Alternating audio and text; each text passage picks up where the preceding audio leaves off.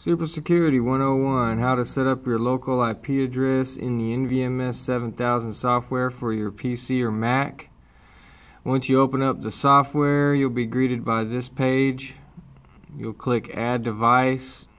The nickname we'll go with is local IP. The address should have been given to you by your installer. Mine is the top one, the 192.168.1.71. Leave the port alone. Username will be the default admin, ADMIN. Password will be the default 12345. Click Add. Click Next. Click Next. Click Finished.